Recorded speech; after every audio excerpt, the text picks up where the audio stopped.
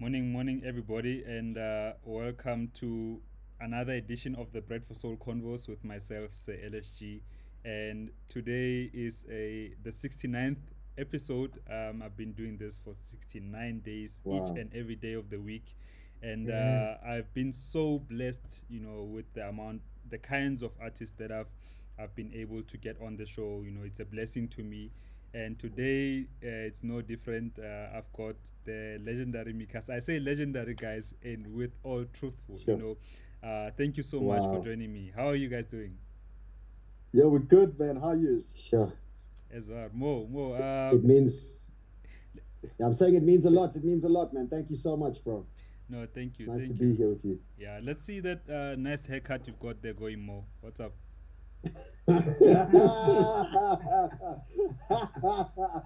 Yeah, man. I told you, I'm just trying to be like my dad here with this afro, you know? Yeah, you're like a brabanza over there. Sure. Yeah, Dogotela, man. how are you, man? I'm good, man. I'm chilling, man. It's the weather today is a bit chilly, so yeah. Did you go for your As you morning can ride see. today? Huh? Did you go for your morning ride today? No. I went for a morning ride yesterday, bro, and it was so windy, so it was just hectic, man. Yeah, I I'm think not fit enough. I thought I was. yeah, okay. I mean, you and Mo, I know because of the pictures that you post on social media. You guys are big on physical fitness. Are you the same, Jay, or you just the lazy one of the group? Listen, man. Jay. I'm the guy that doesn't do a lot of exercise. I don't like it that much. I like doing what I like. But anytime that these two guys will ask me to join them in their respective professional sports that they enjoy, I end up whooping their ass, man. No, that's No, true. but I'm That's way true. lazier. I'm way lazier than them, man. Yes, man. I like to eat too much, Yeah, and training is hard work, man. Yeah, I take my hats off to these two guys, man. They've been training so hard. man, I need to get Uh, myself only, back only, into only training. this year I've been training so hard, like 3 months ago. Yeah. No, Otherwise, but the past I years. beg to differ because like your body tells us different. Because if I see Dr. Duda pictures in 2010 when you guys started and Dr. Duda pictures Yo, now, there's a big yo. difference. So give yourself props, my brother. You've done a lot. You've done a lot. You've done a lot. Yeah, he's done a lot. I've done. Let's get on with it, guys. Like you guys have truly. As a band, you've truly been you are a truly inspirational brand. Like with such a fast rise into the music industry, into the mainstream. And firstly, congratulations in reaching 10 years. Not many bands last for Sure. 2 years. 2 years in, guys are like, these guys are divas. This one is this such. Yes. But for you guys to be able to do it for such a long time, such a big thing, I do have to start by asking you guys something I've been itching to know.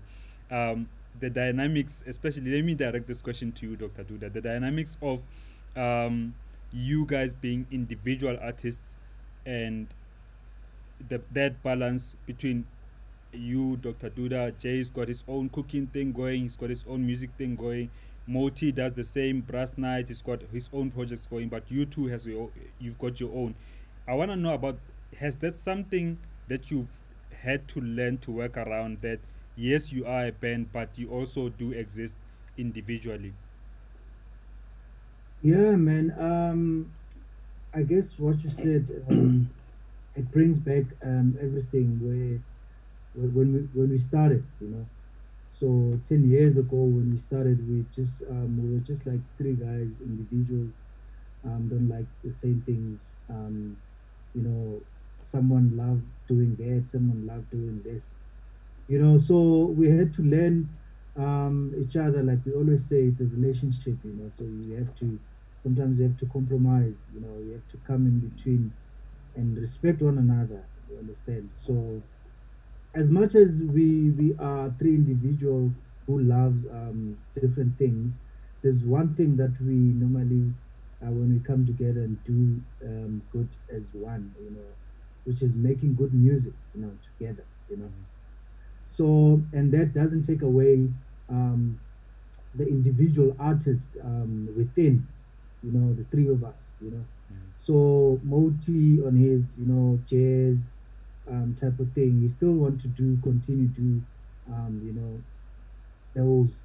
And then looking at Dr. Duda, the deep tech house guy, soulful.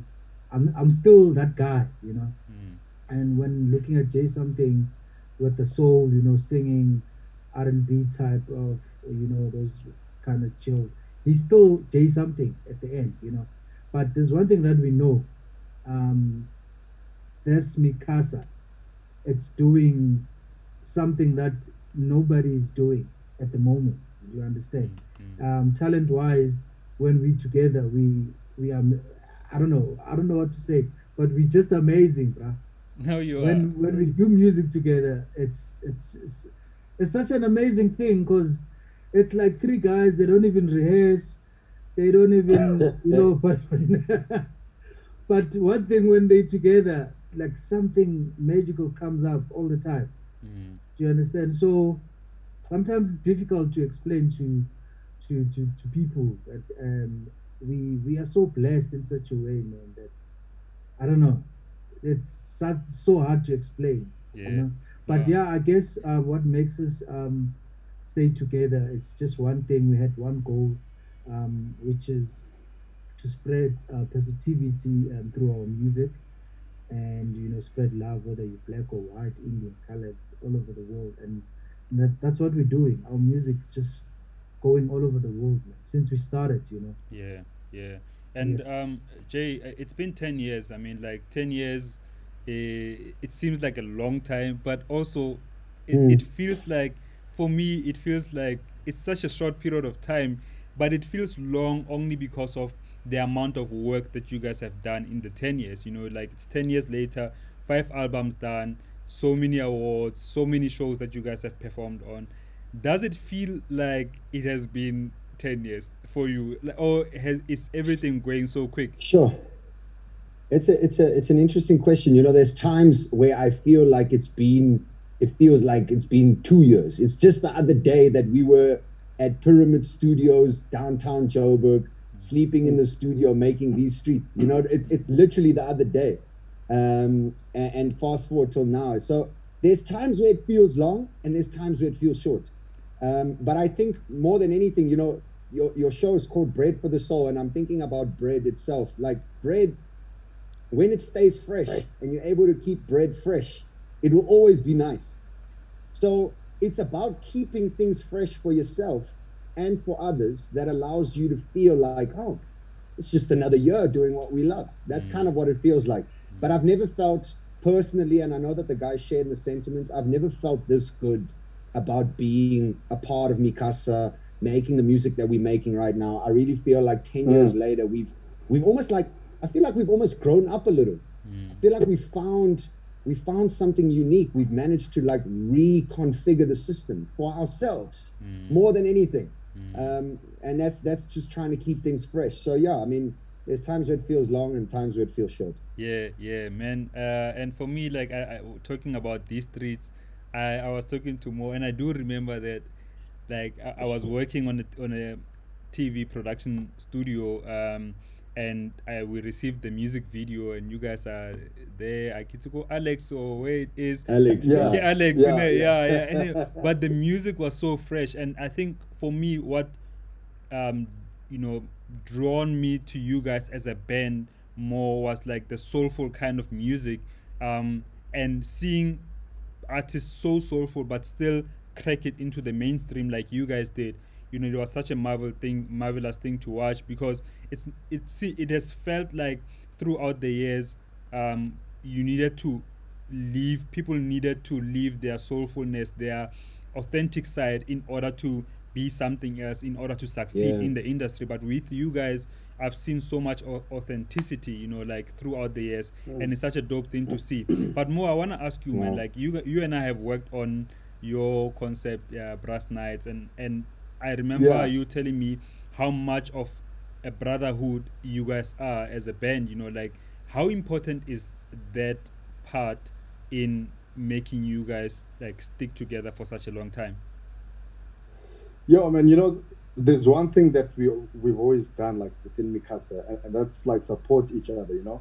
Like if someone wants to do something, and we actually just motivate one another, you know. If Jay wants to do something, if Jude wants to do something, then we just pump each other up, you know. And yeah, and then I guess, you know, it's from the one thing to the next thing, of course. And yeah, we just communicate well, you know. We communicate well, and we assist each other, man, like wherever we can, because we know that we're like a family, you know. So um we just have that ongoing brotherhood thing that just can't stop, man, you know, because I mean it's also because we love what we do, we love Mikasa, and we're blessed with what we have also, man, you know what, so we just want to get better and better, but we help each other, man. You even heard Dula tell me what speak about the links right now, you know. Yeah, It's talking about you know. yeah. But yeah, the guys like teasing me because I'm the worst guy with technology, man. But you know, for me, Jay and Judah, you know, Jay and Judah have been the guys that have always, you know, just been like, hey, come on, man. When you're gonna get this, when you're gonna get that type of thing, you know? And yeah, like I'm grateful to have them as my brothers. And yeah, man, I'm just excited for this 10 years that we have. And I can't wait like for us to become Mandalas and still look back and say, hey, yeah, but Mikasa was on fire, you know, and it still is on fire type of thing, you know? And I guess that's the long relationship that we want to hold together as the brothers. So yeah, you know, I'm really grateful for the gents, and you know, I'm happy that each guy can get to do his personal dream also that's on the side, and also join it with Mikasa, you know.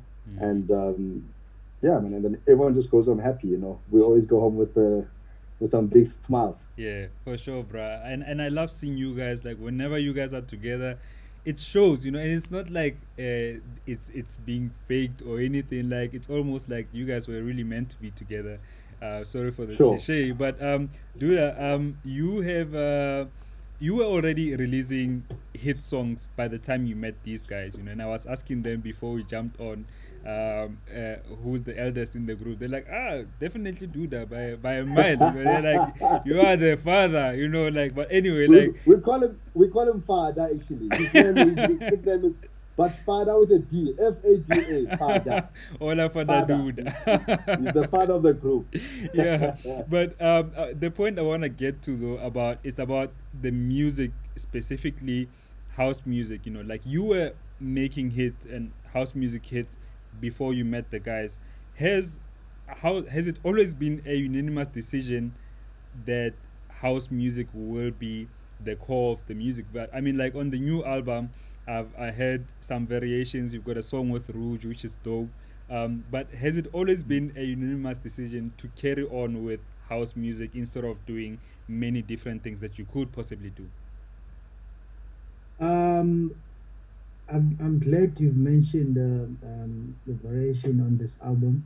It's something that we when we met, we were just like this. If you listen to this album, this was us when we met, where Moti with the jazz background, Jay something with that, you know, soul R&B ish, and then I come in with that soul gospel deep house, you know. That was Mikasa. So if you're listening to this album, it's Mikasa right now. We were doing house music simply because I think that was popular. House music was pop back then. Looking at my background, where I come from both DJ Mbuso, Fresh, and you know, all the radio stations were just playing house music, you know. So when we met, we were like, no, let's just put soul in it. And I promise you, we never thought the soul will just, you know, make it to the top of the list, you know, because you know, there was, I don't know what happened to house, but suddenly it was called commercial, then it went to gold, it went to, you know, but we just call it music now, man. There's no, we're not putting any genre into it, you know. So yeah, man. Yeah. So if this album we made it, it's Moti J something Dr. Judah. Yeah. In true, you know, color, if I may put it, you know. Yeah. And also, I just want to say I'm not responsible for Moti's haircut. He did say that he wants to show a bit more resemblance of his dad. No, he's happy. he just said some nice magunya. Now he thinks he can tease me. He's happy. And just speaking about the album, when I do that, like, let me actually throw this to you, Mo, because you spoke about. I mean, like, your dad passed away, you know, but he was this legendary figure in the music industry with Mango Groove. There is a tune in this new album. I think it's a tribute to him and someone else. Who's the other person? And if you could just That, like, yeah, who's the other person? sure, that's my mother. Oh yeah. So the track is called Banza and Patsy. So that's my mom and dad, yeah. Oh But yeah. yeah, but this is actually, something that Jay came up with when we were busy recording, and he was like, Mo, like I really think you should actually do this interlude, and that just pays tribute to your dad. But you have to put yourself in your dad's shoes and pretending to be playing like for your mother, or how you should have played for your mom. And that's like listening to that piece, like sounds like this was easy for Mo, but that wasn't easy for me because that's the one track where my trumpet tone even sounds different because he did teach me the trumpet, but we never had the exact same sound in him. But that track, that sounded like that was him playing. And yeah, it was one of those like hardest tasks that I had, during the making of this new album. And I also just like appreciate like how the gents were like, yo, man, like you have to do this thing type of thing. And I was like, yeah, like let's give it a bash. So yeah, this is something that I truly, truly, truly also just give like more of the credit to Jay, because I mean he saw this whole thing and he was like, yo, and the first day that the album came out, you won't believe how much or how many people were actually commenting and saying, wow, where did this track come from? And it's also like something that also makes people see that we can actually play anything that we want to play, and because that was something different for everybody. So yeah, that's something that's very special to my heart. And like there's just this feeling every time we play that song. There's just something that just like it feels like my dad is around, Yeah. and it feels like my mom is also there in the crowd watching, and yeah, there's just this good thing about it, and yeah, it's a beautiful track. If I can add, Lesego, if I can add, like I think that what Mo is saying is something that I've been feeling too. I think for the first time, and it's also what Duda's been saying. I think for the first time we've just gone and made an album that represents us, our feelings, our thoughts, what we're going through, what we've been through, and what we think is going to happen. And I think that for the first time we've actually been honest. And what I mean by this is that when you get into the commercial game and all of a sudden you are a chart topper pop act, you fall into this pressure to keep that up. So you're just writing songs to write hits. I mean, to be honest, to be fair, I think that's the majority of the commercial music scene. Everybody's just trying to get the next summer anthem. And I hated that. I hated that because, man, we don't make summer anthems. We make life anthems. Our music, These Streets, Heavenly Saint La Vida, All the Glory, 10 years old, bro. Still can bump it in a club, still can play it in your car. That is what a hit song is to me. And I think that Banza and Patsy, that track was very important for us, especially for Mo. And I wanted him to be able to, we wanted, and I think like Mo, it's not even about the credit to anybody. It's the fact that it's a tribute to a legendary man who meant so much to us as a family and more so to Mo. And for me, I get the same feeling, man. When I hear Duda playing keys and Mo starts playing the trumpet to that song and we're doing it live, man, I just stop. I just stop and watch. I'm like, that is what passing the baton is all about. And I'm sure that wherever Prabanza is, he's looking at that moment and saying, wow, that's my boy. And that's what makes us proud. It's a beautiful, I mean, hats off to Duda and Mo on writing that. It's a phenomenal piece of work, man. That body of that song for me, it's almost like you're just showing off, It is beautiful, man. And actually, it's almost like you saw my questions because I was getting into a similar question to you, Jay. I listened to an interview that you did.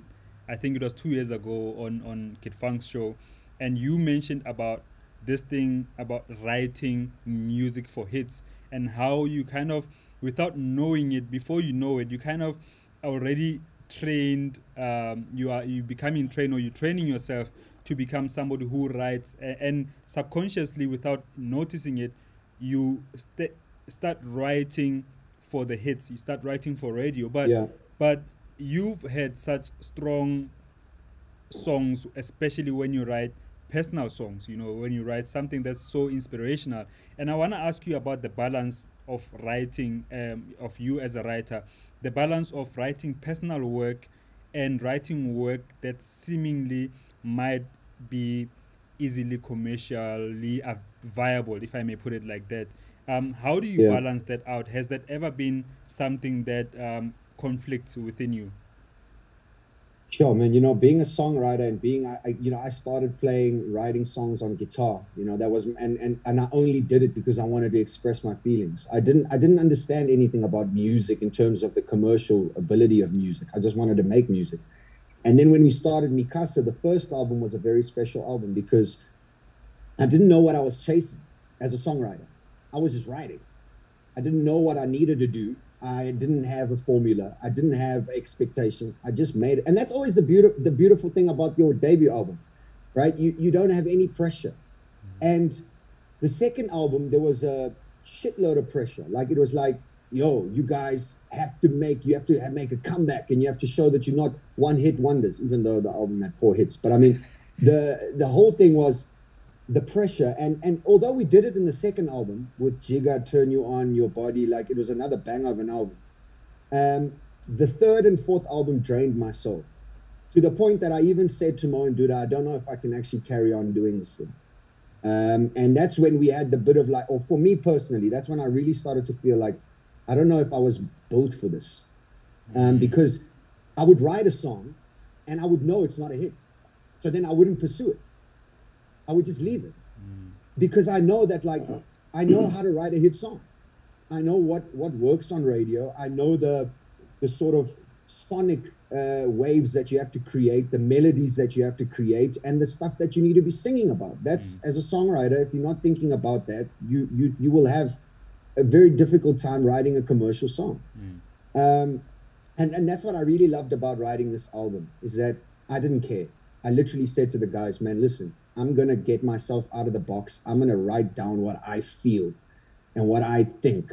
And I'm going to get into their heads and know about what they're going through, and write songs that represent what we're going through as a collective. So as a songwriter, 10 years later, I've learned the most valuable lesson, and that is never sacrifice yourself as an artist and what you're feeling for the world, because you will fall into a deep hole that you're now making music for other people and not for yourself.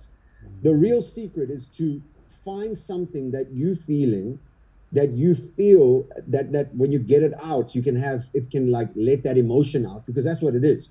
An artistic expression, right? It's to get it out, but to get it out in a way that can also say to Lesego, when he's listening to it, oh, yeah, I relate to that. So for me, it's just like, yeah, it's been a roller coaster of a ride, man. You learn these things as you go.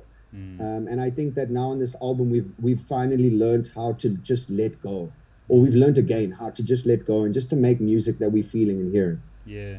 And I want to ask you, Duda, about, like, this thing of going away, to make music, just away from the city, and being at a place where you can solely focus on creating music.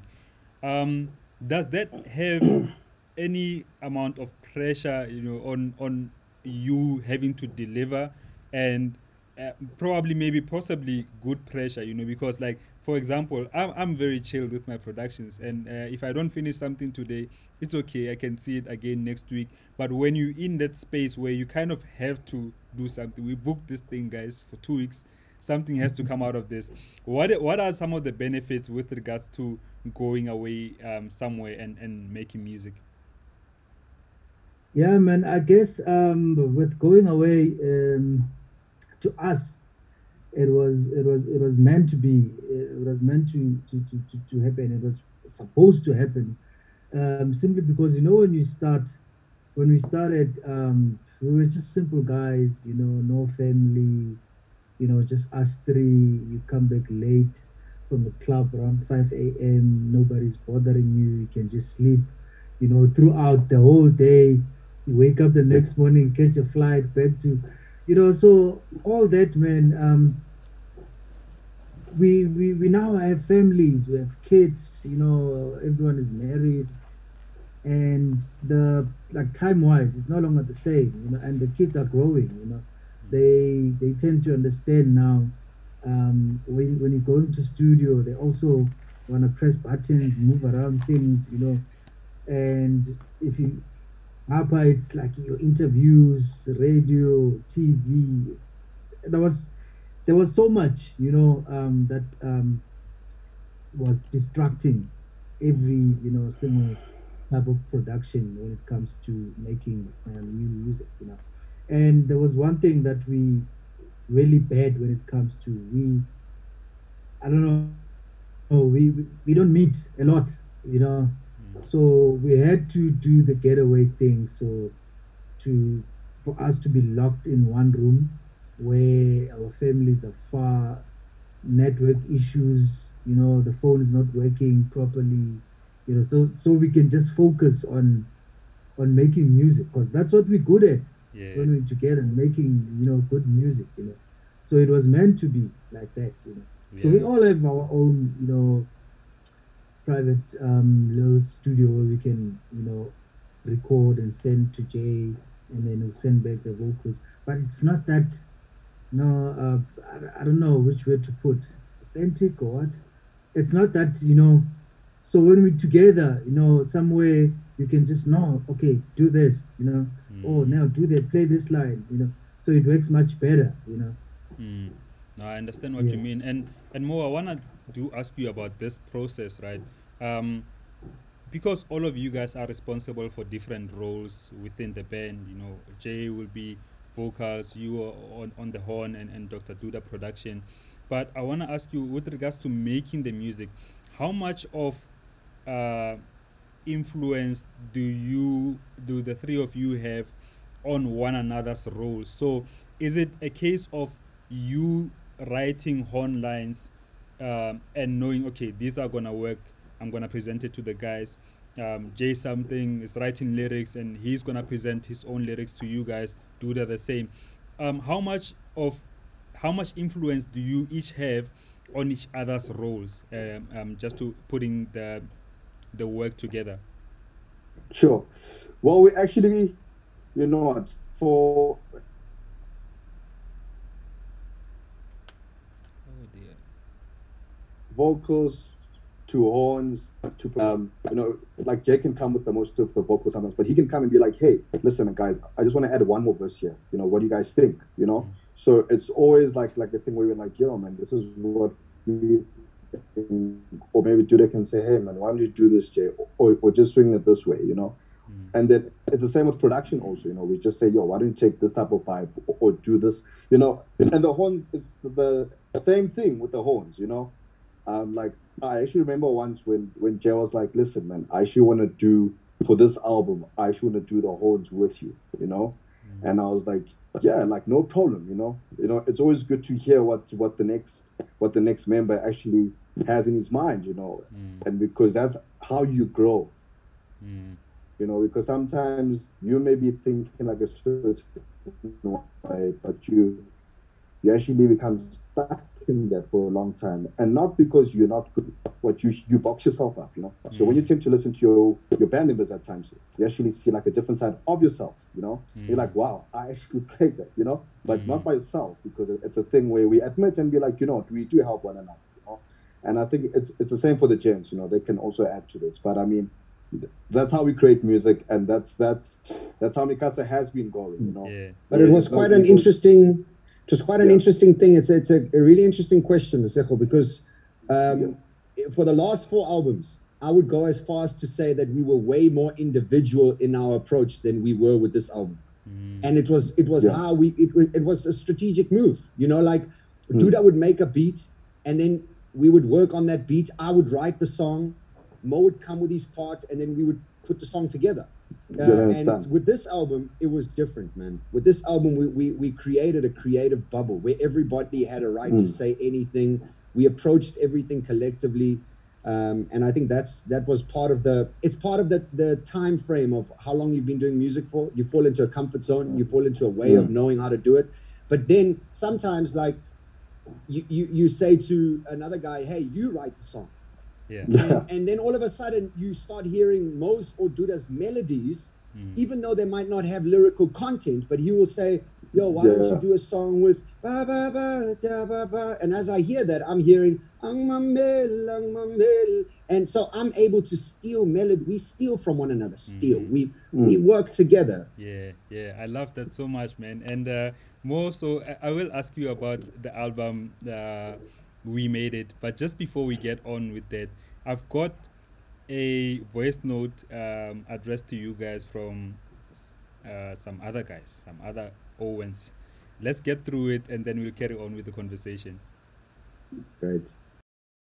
Yo, what's up, guys? It's your boys JM from the 041 now in the 011, and we'd like to send a shout out to Sir LSG for having us on Bread for Soul.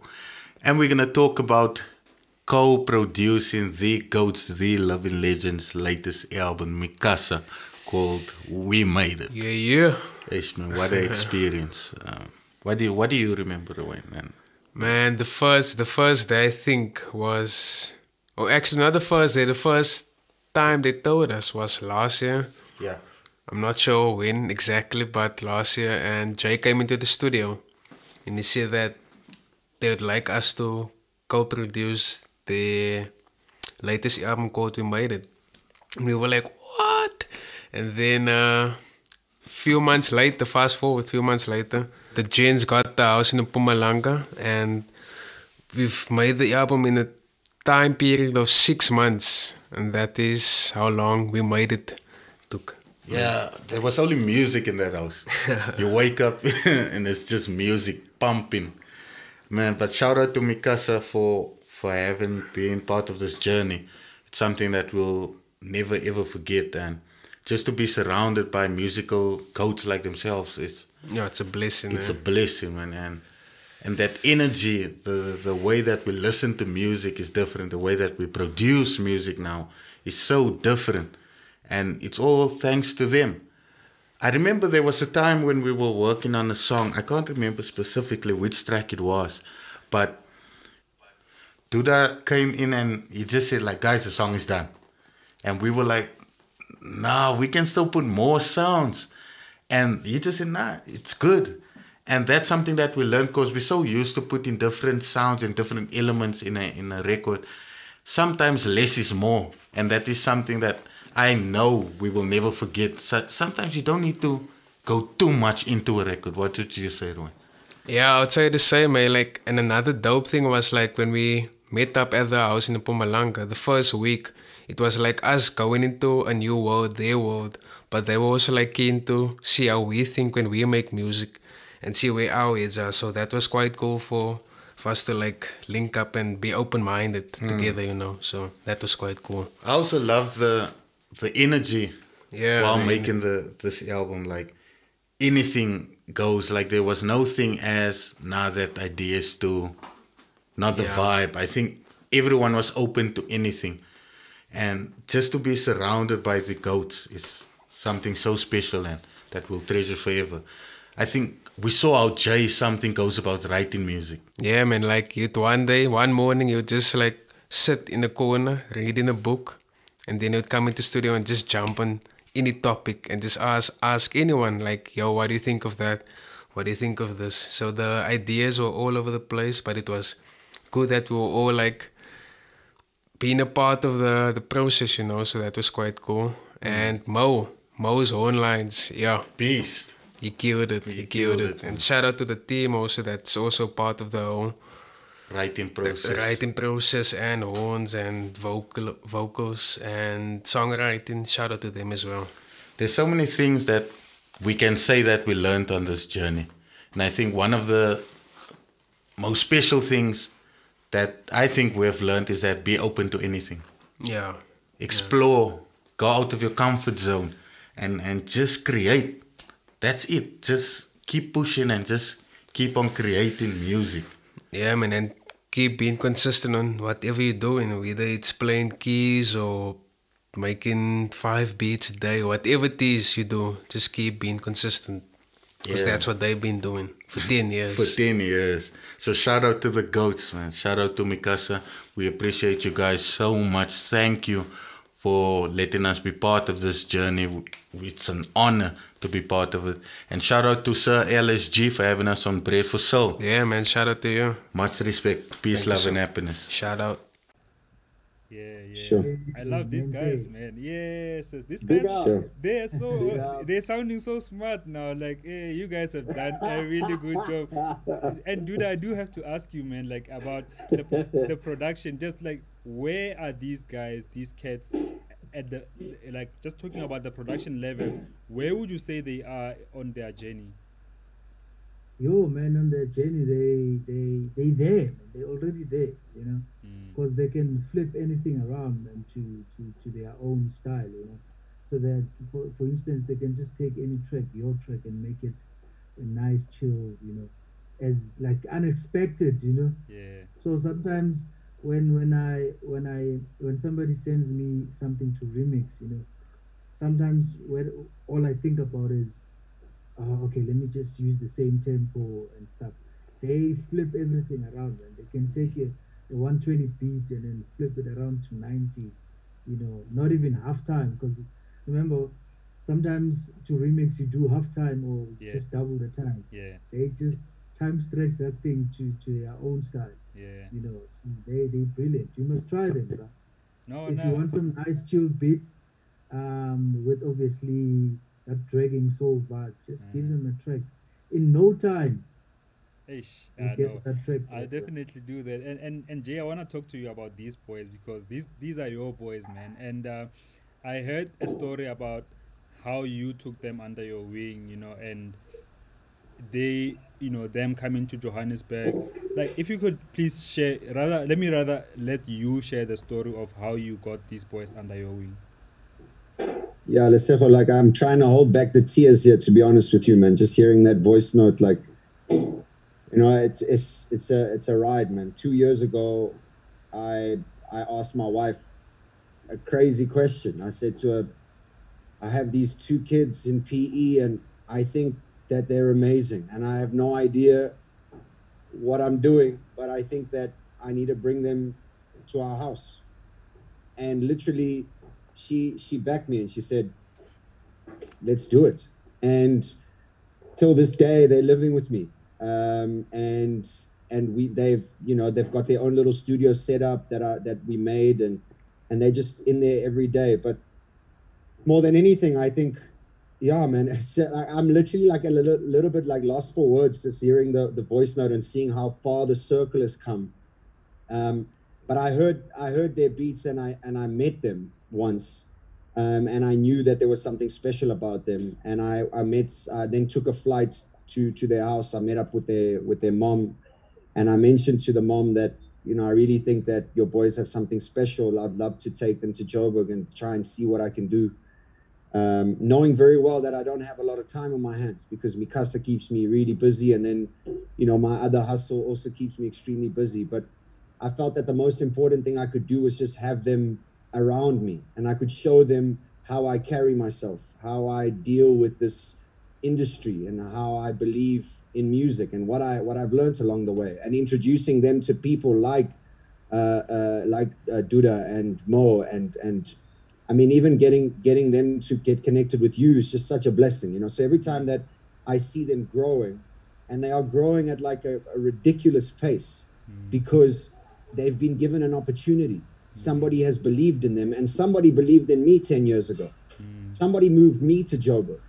And passing the baton is one of the most important things in this life. I hope that all 4 of us, when we eventually die, we would have passed on many batons to many people to carry on with the belief system that we have, and the power of music, and the power of being a good person, and the power of humility, and the power of all these things. They're great. great kids, and they are phenomenal, bro, at what they do. They have such a mature ear for their age.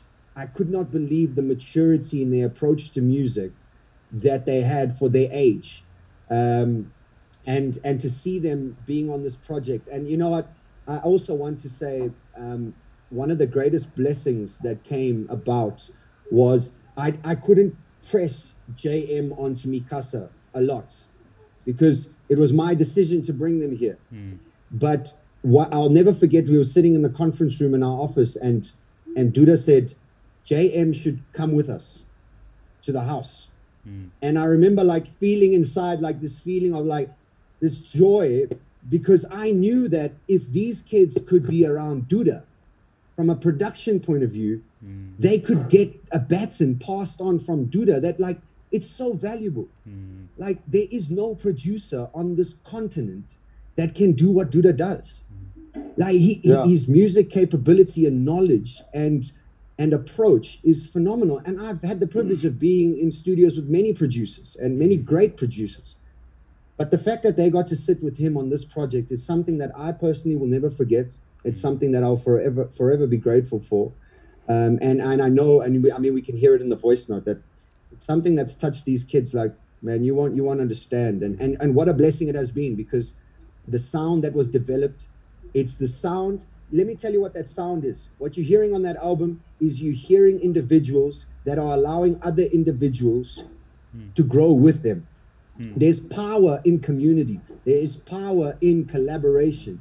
There is power in working together. And I mean, it sounds like a presidential speech, but there really is, man. There really is. Amen. Man, and it's such a beautiful thing to see.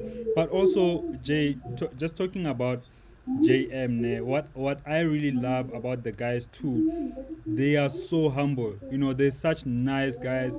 They're like the sweetest guys I've ever met. I'm like, what? These guys are so dope, you know, and I like seeing that. And I think you also rub off onto them, you know, because I try to push this thing on the show, this idea about kindness. And I always felt that for a long time, the music industry, it always had seemed to be like the biggest superstars have to be the nastiest people to other people, you know. So it's so nice to see nice people really growing in the industry to promote being nice, you know, like it's as simple as that. And I want to ask you though more about something that Jay mentioned, environment, not necessarily environment as to where you stay, but environment as to the influences that influence you. Your dad, you know, was a major contributor to your own career, being, you know, growing up seeing somebody who performed music, somebody who, what can I say, rehearsed a lot, trained, you know, just crafted their own career. It rubs off onto you. How important is environment in that sense, and development from like being mentored by other people? You know what, like, now that you're saying this, you're taking me back to his favorite word that he would always just, like, if he saw me or like I was going to visit his house, he would say to me, listen, the first thing is that, have you been practicing? You know, practice, you know. And no matter the excuse that I'd come up with, you know, if like we didn't get time to practice because we're so busy, like on the road, like type of thing, but like you would press on a practice type of thing to say, listen, you have to practice, you know, because that's the only way that you're going to be able to carry on with this instrument, you know, because the more you don't practice, and then the instrument will also like expose you type of thing, you know. So, and trumpet is like that. Trumpet, you know, it's not like a flugelhorn. Like flugelhorns have got this warm sound. That's already there. It's already done, you know. And trumpet, you kind of have to work it yourself. You set the proper tone with the trumpet, you know. And that's the one thing that he would stress all the time. And yeah, you know, like he was always just motivating me.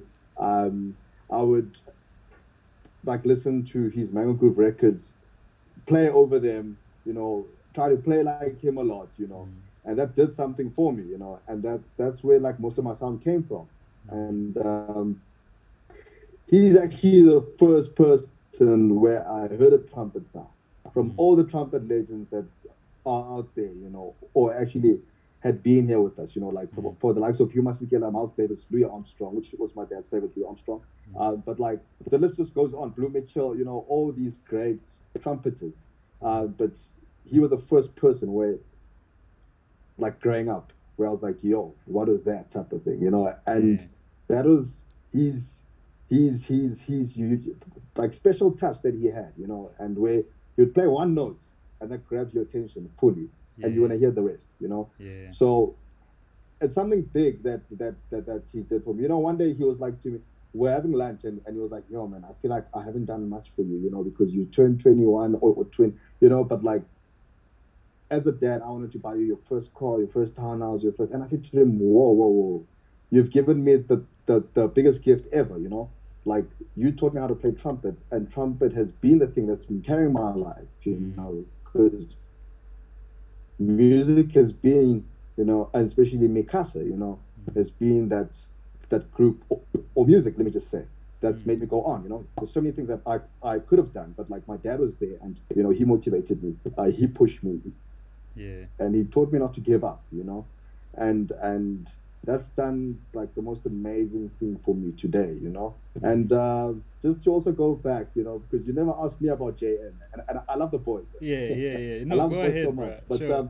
but yeah, man, but I can also just go on about the boys, because the gents are just, they got something so special, and they also joined me on that brass lounge like Yes. event that I was always doing, I think there's a day when you shared a stage with them also, So the guys are just something else, man, And like big ups to Jay also for just, to just like taking the boys, from day one, where I was also like, yo, what's Jay gonna do, like, or how long the boys gonna be here? But he was just like, yo, like the boys are here, and you know what, we'll see what happens, type of thing, he just said to me, we'll see what happens. And now seeing like the work that they've put in, the work that they've also put in within the new album, there's just so much. There's a remix that they've just done of Church Bells. That's just like, yo, man, that one I can't wait for the release. It's too fresh, Yeah. And I mean, they're just too talented. You ask them for anything, they'll do it. And man, so one love to Waven and Ruwain, Ruru. He knows I call him Ruru. But yeah, man, big up to JM. For sure. I love what you're doing, Lesego. I think that spreading, love, spreading, good vibes, positivity, and the importance of being there for one another.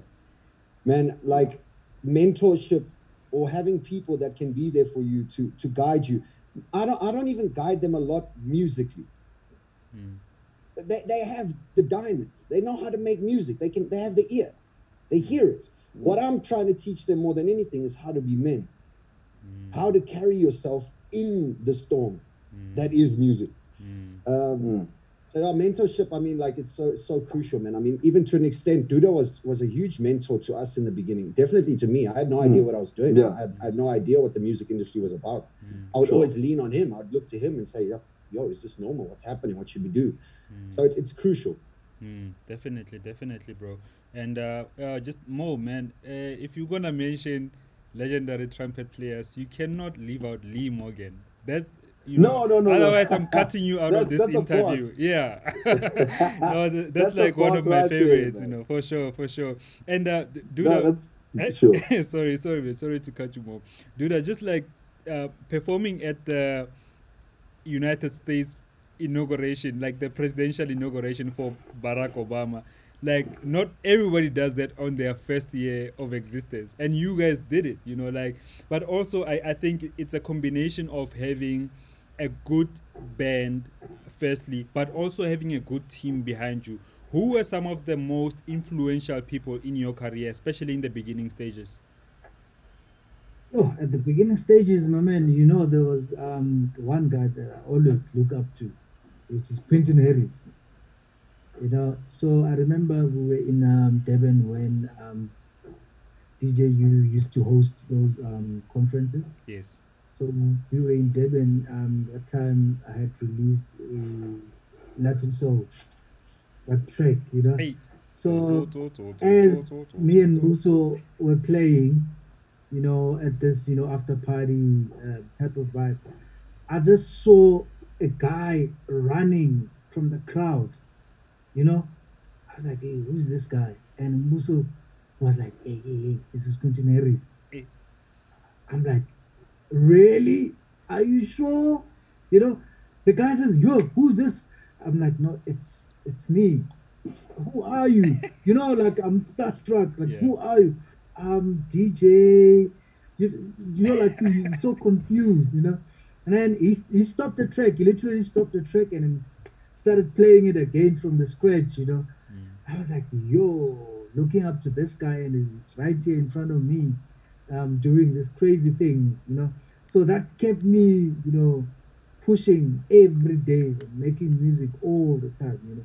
So Quintin Harris was one of the biggest guys that I looked up to, you know, obviously locally, when we started producing house music, because there was this thing that house music in South Africa, only DJs like Fresh and, you know, they bring it from overseas and then do what we call a compilation and stuff, you know. I think nobody believed that we can produce house music until DJ Cleo opened doors, Yeah. Yeah. you know, for everyone, you For know. sure. So yeah, and then next was DJ Cleo. DJ Cleo was the guy, man, who used to program house music on stage. You know, looking at him like live doing, I was like, he was amazing, just amazing, bro. Yeah. So he opened doors for all of us, you know. So Mm. hence now house music is popular in South Africa because of them. Bro, I need to get his context from you for the show, because hey man, Yeah, because you like should. he's got such wealth, a big wealth of knowledge. And Jay, I want to ask you, man, because you guys are obviously celebrating 10 years. Like I said, 5 albums later, you've reached, you know, one of the albums had like triple platinum. Like triple platinum, these guys, you know, like it's such a big thing. And I want to ask you about the journey, like just looking back at the journey, you know, now. It's usually easy to start. You know, everybody can have a great time in a relationship at the beginning stages. During the honeymoon phase, everybody can show up. Everybody can buy flowers. You know, but it really becomes more difficult, more challenging as you go in, as the years go. What are some of the times, or which are some of the difficult moments, especially in the early days, that firstly got to you guys out of the honeymoon stage and needed you guys to stick together? Yeah, I feel like everybody wants to reach the top. And then when you reach the top, you realize that the only way to go is down. You know, it's a weird thing. Or you just try and stay at the top for as long as you can. So you're fighting and you're trying to stay at the top. And it's one of the I don't know, not the problems, but I think it's one of the tough things is when you reach the top, when you've won the awards and gotten the platinums and all the whatever, all that the stuff, you realize that shit, man, like I can only go down from here unless I try really hard to stay there. And the best thing that I've learned is just to not be obsessed with being at the top. Be obsessed with doing music that is authentic. Be obsessed with growing and challenging yourself to always be better than you were before. And I think that one of the things that CASA did with a lot of effort, bro, like with a lot of hardship, because it's hard, is we try to stay true to ourselves as much as we could along the way. And I think that out of the honeymoon phase, what then changed is the pressure. The pressure of like, yo, can you keep it up? Can you stay there? Can you find a way to stay in people's minds? And it's a draining thing. And you find, and I see it so much now, you know, like how people just sway with the wind just because they know it will work. So now Sir LSG is making Gom because Gom is popular. So now he's trying to do that. And then, but weren't you a hip hop DJ? Now you're playing my piano. Now you're playing Gom. Like, what are you? You're a trend chaser. You just chase the season. And that must be super tiring, bro. Imagine having to always change just to stay at the top. So my greatest pride in CASA is how we've approached the game. how we've stayed authentic and true to ourselves. We've made music that's felt good for ourselves, and thank God that it's related to other people. What a blessing it is for you to make a beat and a groove and a melody and a song, and then it just touches somebody. That is the gift of music. So amongst all the lessons that I've learned in these 10 years with the guys, I would say that one of the things that I'm most happy about is that we have stayed true to ourselves, and we've not swayed with the wind of trends. We've not gone and changed sounds just to stay at the top. We've gone down a little bit on the mountain, and then we try and walk up again if it allows, you know. But stay true to yourself. You know, authenticity is everything. Not for others, for yourself.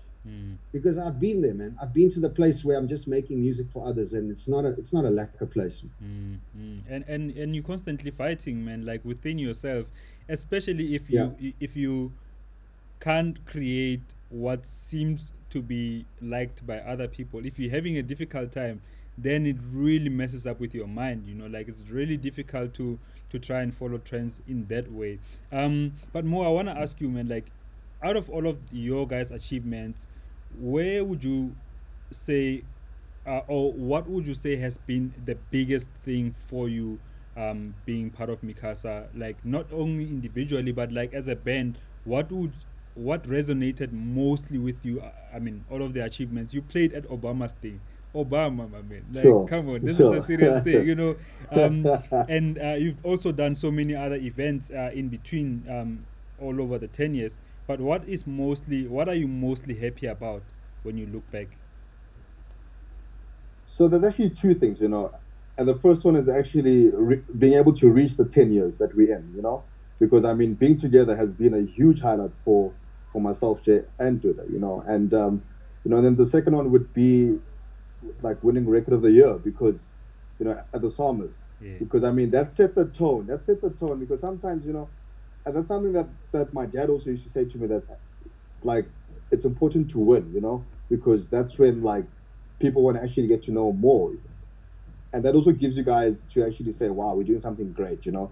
It's not that it's all about winning like every single day, of course, but like you need to find a way to actually say, hey guys, here's something cool, and like this is for you type of thing, you know, like, but just support it type, you know, and support it because you love it, you know. So I mean, yeah, you know, just um taking you back 10 years and taking it back to like now, like right now, this Yeah. moment, you know, this is the highlight for me, that Yeah. we're able to still have this chat, you know, Sure. celebrate the music, you know, and actually be proud of this latest album that we have, you know, Yeah. because no one ever knew what was going to happen, you know, and there's been times when there's been like, yo, guys, should we go on or should we not? But like, you know, for me, just being together, man, you know, because this shows that we're already the family that we've dreamt of being, you know, and there's also like, it's got a thing of inspiring people also to being like, hey, man, what are these guys doing right that's actually keeping them together? But you know what? It's not every single day that things are right, you know. There are those bad days, but we know how to deal with them because we're family, man, you know. So yeah, man, just the 10-year celebration of Mikasa. Hey, And even though we're in these crazy times of this pandemic, but like, you know what? We're making it work, man. You know, Mikasa always has this way of saying, hey guys, we're gonna get through this, you know, and we're gonna get through this with our people, because so many people have also thanked us and being like, yo guys, thank you for this album in this crazy time, we needed this, you know. So yeah, man, just family is the word that I'll end this whole thing with, you know. Yeah. Like just yeah, family, man, and that's what we've become. Yeah, I do have to ask you though, Duda, about like this new album. Have there ever been talks between you guys of maybe delaying? Because I know you had planned tours. You had a European tour planned, a South African tour as well, to celebrate firstly the decade milestone and the new album.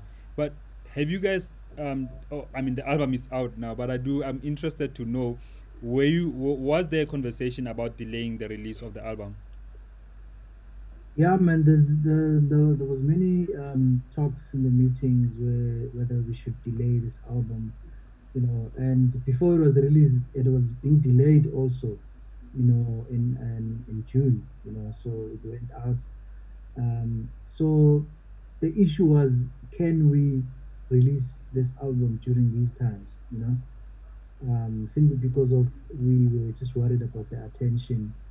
We were just worried about songs going to waste.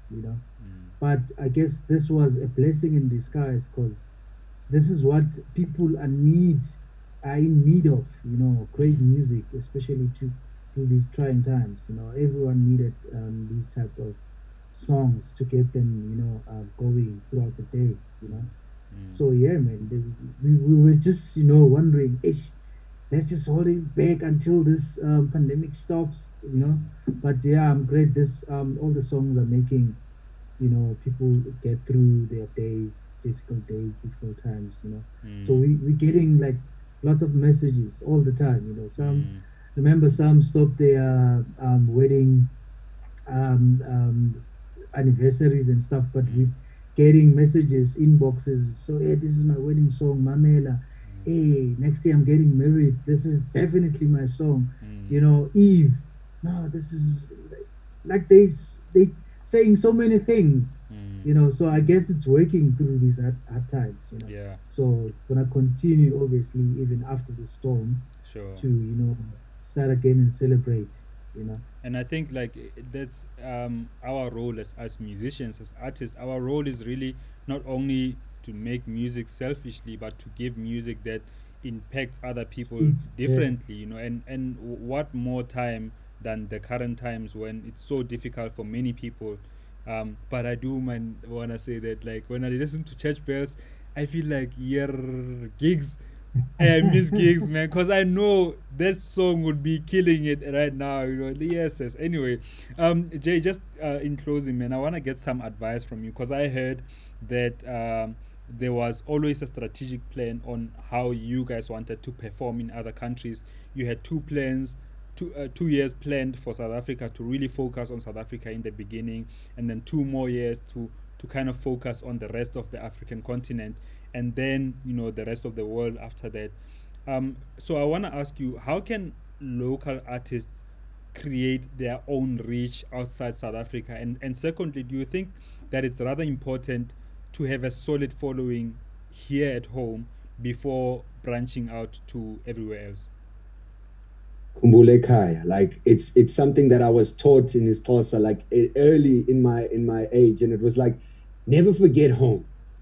Always remember home. And I think that for us has been, not only because CASA is my house, but we've been quite like strategic in the fact that like it's all about, primarily, home is where the heart is. So if you are an artist and you're looking to grow outside of South Africa, it's extremely important that you first establish firm foundations in your house, so that you can go out with the blessings from your house. Right? These are things that we know about, right?